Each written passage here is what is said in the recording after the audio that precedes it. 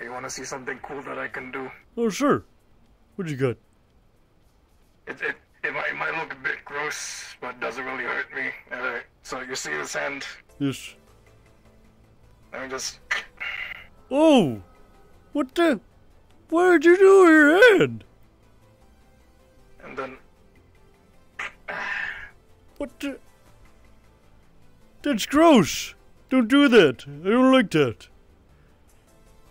I can dislocate my wrist and it doesn't really hurt. Really? How do you do that? I don't know, since I was a kid. Kinda weird.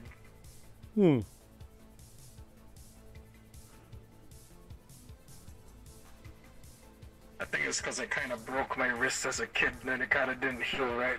Oh, how did you break your wrist? Tell me about that story. So, I was at the playground this one time. A few of my friends and I, we wanted to see how high we can jump from the big slide. The big slide, yes. A lot of them, yes, a lot of them, you know, only went up to maybe about the mid-level. But I was the only one that was brave enough to go to the top. Whoa. Well, good for you. I didn't land right, and I accidentally broke my wrist. Ooh, owie. What did they have, wood chips or stones? Like, what was the padding for the playground? Concrete.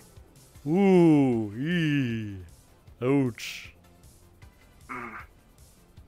Wasn't in such a good neighborhood where we had good padding. But we made do. Yes. You know, kids are resilient. You know, you break a bone when you're a kid, it'll be fine. If you break a bone now, you know, it's like... You know, it's bye-bye, no more working for the corporations.